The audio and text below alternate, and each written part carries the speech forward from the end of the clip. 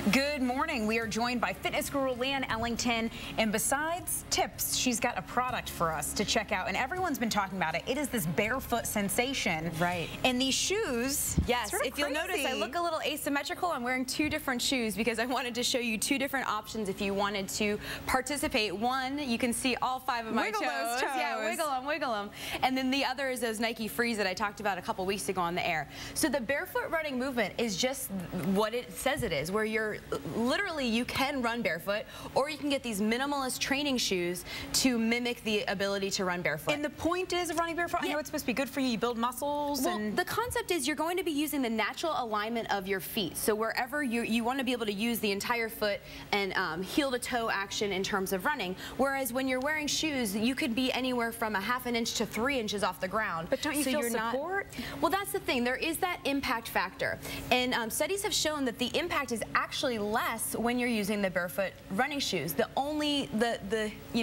bad side of that is that when you're going from regular shoes to these minimalist trainers, there's a higher risk of injury. So it's kind of like a double-edged sword. Once, the transition to barefoot is where you're more prone to injury, but once you do get in that minimalist training shoe or barefoot running shoe, your impact is a little bit less because you're able to use the heel and the calf more efficiently. Okay, so tell us, what do you use the barefoot shoe for? Right, so for barefoot for these little guys with the toes, I like them for anything.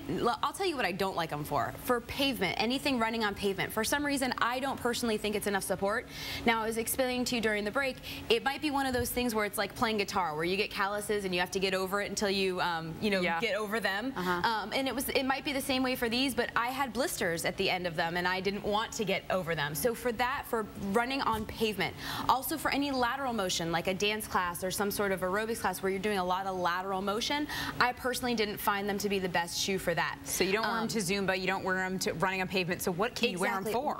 Any gym-based activity, any balance training, plyometrics, strength training, that kind of thing. Even running on the treadmill, elliptical, that kind of thing, I found that they're great. And I found that my balance is a lot better when I'm in these shoes than if I'm off the ground. Now, I personally have talked about the Magic shoes before, the Nike Free. They're like, if you don't want to go quite that barefoot movement, you can go, these are just considered a minimalist trainer, where you can see that the sole is very minimal, okay? You're still very close to the ground, great for balance training, agility, that kind of thing, but it is a little bit more support. So I could run, on these on the pavement and be completely fine, not a blister in sight, whereas these on the pavement would not do my body as much justice. So it's just a preference thing, I think, at that point. Some of you may have seen this on the news with people running actually barefoot on the pavement or on the beach, and it's supposed to be good. Just talk about that for a second. And it just goes back to kind of like the caveman movement. Like, what did we do? What did our ancestors do? And that's where that whole barefoot running movement started.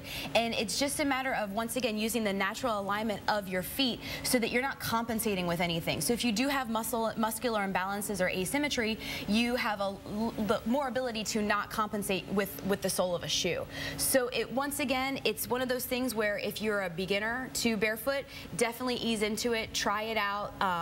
Don't go hard, don't go run a marathon barefoot if you've never done it. And especially like actual barefoot, watch out for glass and plastic and things to step on, So I personally wouldn't want to go fully barefoot. But okay. All right. Fitness guru Leanne Ellington, thanks so much for joining us this morning. Thanks for having me. All of Leanne's workouts are on our website, clickorlando.com. Let's get to the forecast. Could be a good day to work out outside. Here's Julie Broughton.